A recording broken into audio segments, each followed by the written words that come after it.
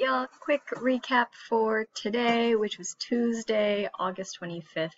So the first thing that we did was a learning check for the Do Now. So this is our first one that we've done. You can think of it kind of like a quiz to make sure you did the reading or the notes or the videos that you were supposed to do for the pre-class assignment. So last night's pre-class assignment, you should have watched a video about feedback loops and about biogeochemical cycles, and then also taken notes.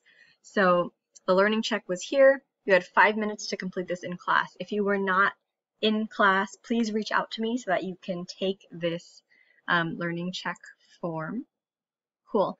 The next thing that we did was we spent a lot of time in groups today. So the first thing that I did was I put you in these expert groups, and you all did like you became an expert on one cycle. So one group focused on the carbon cycle, another on the nitrogen, phosphorus, and hydrologic. So we had 4 big groups, and you were supposed to come up with these things, the steps and interactions for each. So what's part of the carbon cycle? What are the steps? What are the vocab words associated with it?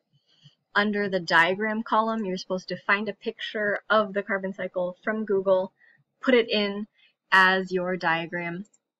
For sources and sinks, you're supposed to talk about what the sources of carbon are. So where does carbon get released and input into the carbon cycle? And then a sink is like, where is carbon stored? What are its main reservoirs? Like, where does carbon kind of stay in for a while? So those are sources versus sinks.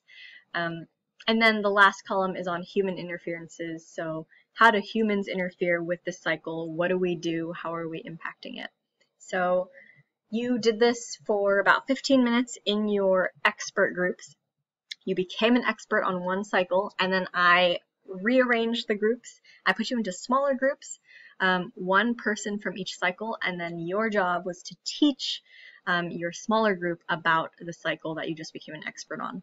So we should have gotten through maybe 2 of the cycles today, and tomorrow we're going to finish the rest. So as long as you have your own expert group done, and then maybe one other cycle that you got from your other groups, you do not have to do any other things for this in terms of homework for today, because we're going to continue in class.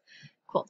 I also introduced a homework assignment that is not due until technically Monday, basically. So you have a full week to work on this. It is a nitrogen cycle flip grid. So the nitrogen cycle is often the most confusing one, and it has a lot of parts to it. So I wanted all of you guys to practice saying the steps of the nitrogen cycle, explaining it in your own words while looking at a diagram. So you're going to head over here to our flip grids, and you'll find that there is a topic for the nitrogen cycle. Go ahead and upload your video sometime this week to practice giving an explanation about the nitrogen cycle. Cool.